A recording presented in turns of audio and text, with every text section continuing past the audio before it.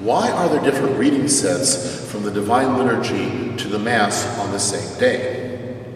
The reason for that is because there are two different lectionary or reading sets in the Eastern Church versus the Western Church.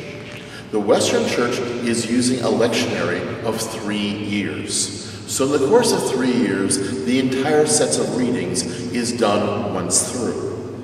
In the East, in the Byzantine tradition, we use a lectionary of a single year. So the same sets of readings are used every single year in the course of the year. This is why, if you attend the Mass and then attend Divine Liturgy on the same day, you will hear two very different readings.